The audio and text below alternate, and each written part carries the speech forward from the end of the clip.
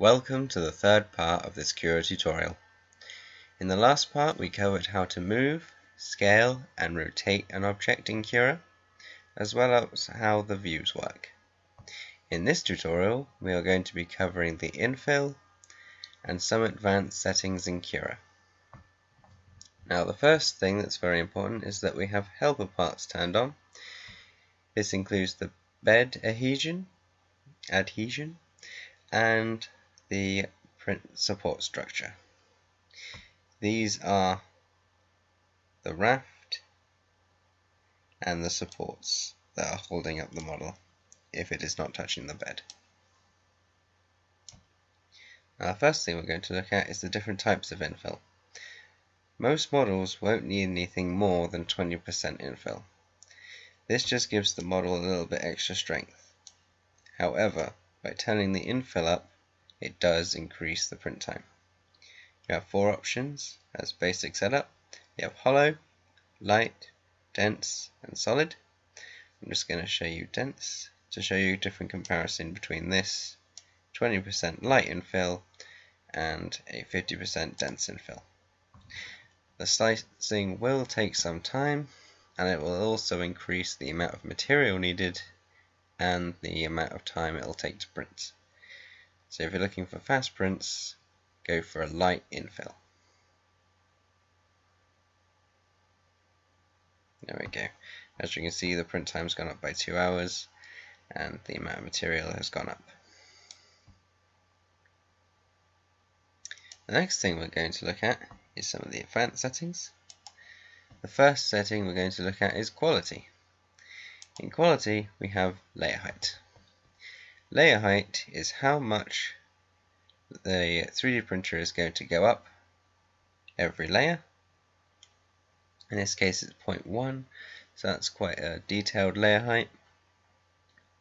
However, if you have a nozzle that is smaller than that layer height, you may have problems printing, as there won't be enough material coming out to make the layer solid, so you'll have skipping in the layers. If you go into profile up here and look at the different qualities, as you turn the quality up, the layer height will also go down. However, I recommend generally a 0.1 layer height for a nice print. Next thing we're going to look at is shell. Shell is the thickness of the wall, the outer layer of print. So when the machine prints, it goes all the way around the outside and then starts filling in the infill.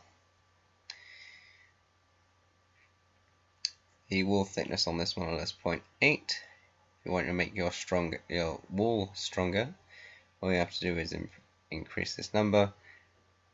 That would mean that the printer will go around again to make the wall stronger.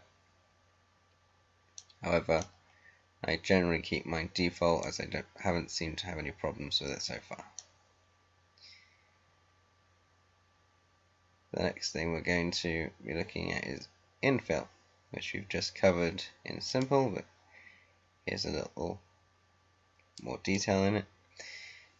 You can now increase this or decrease this by the numbers, so I could put 15%, 75%, so you get a more accurate percentage of how much infill you're getting inside the model.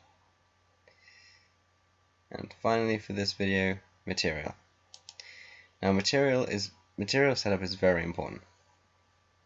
If your plastic gets too hot, you'll get warping. If it's too cold, it'll have problems sticking together.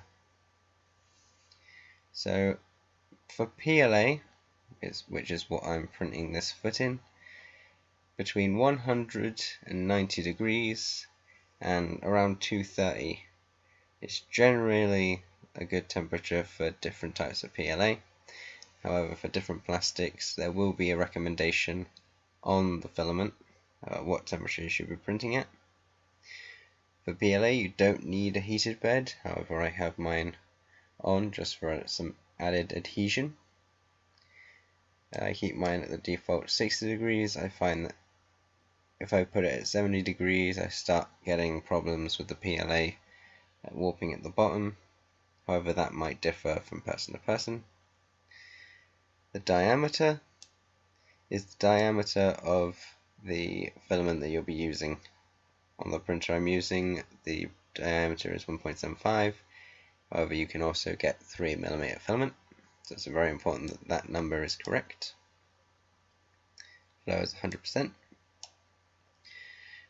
Flow is the amount of material extruded.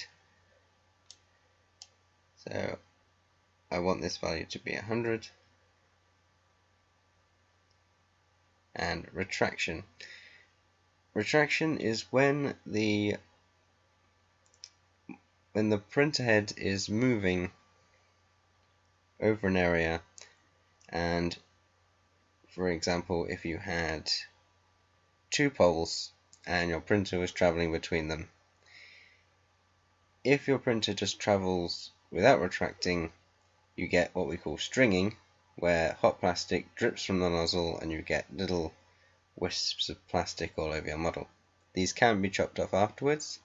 However, retracting retracts some of the filament before the print head moves over the open space, giving you less chance of stringing.